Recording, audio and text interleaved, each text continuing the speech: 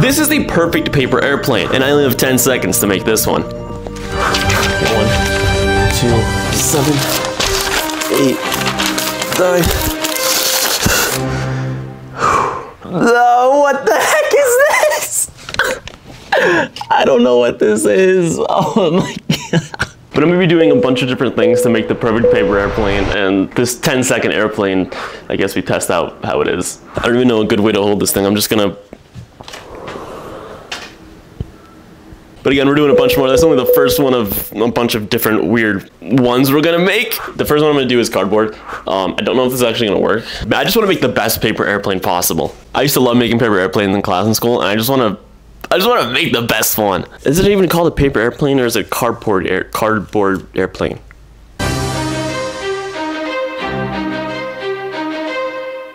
That actually worked. I'm shocked. I wasn't expecting that to actually work. Okay, there we go. Okay, and then this is seeming promising so far. Again, still many steps. Oh my gosh. Okay, you know what? Okay, cardboard in my mouth. What the heck?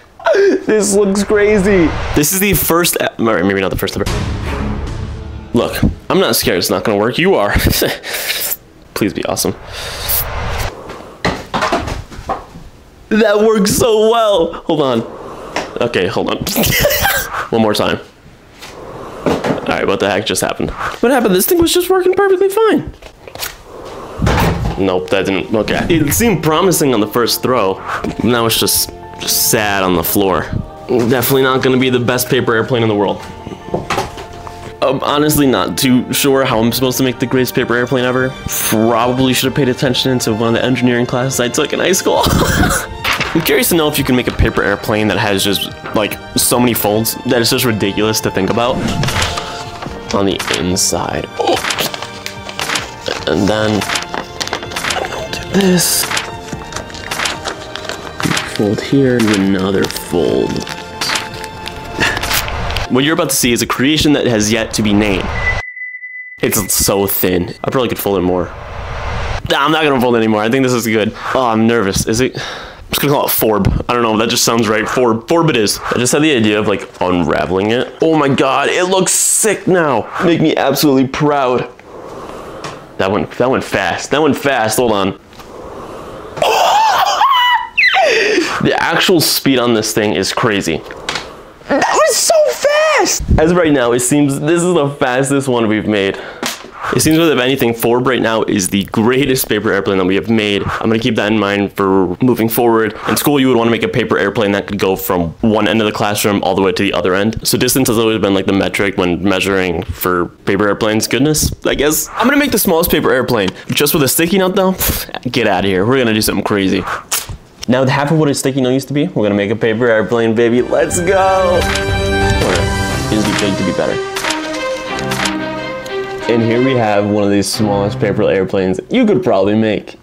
I don't know, actually. Let's go, baby! Oh my god, I gotta do this again, hold on. We might have just made a breakthrough. It's so good! I was not expecting that. I haven't just made a simple, regular paper airplane. The whole point of this video is to make the perfect paper airplane. And to do that, I think we just need to stick with regular paper. This is the perfect paper airplane. This can either go amazing or horribly.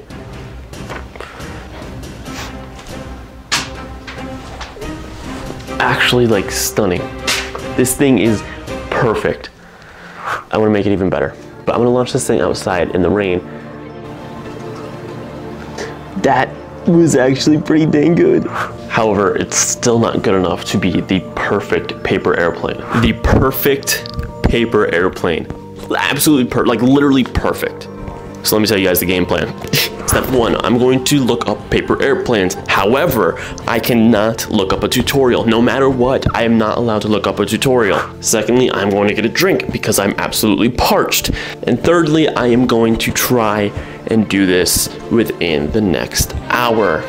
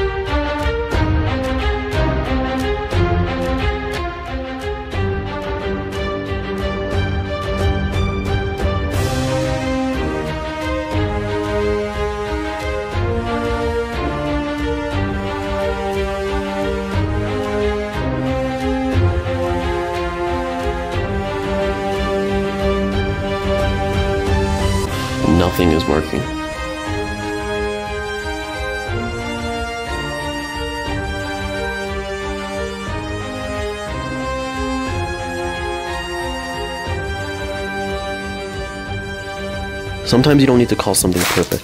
As long as you put the effort and work in, it'll pay off. And then maybe you can finally say,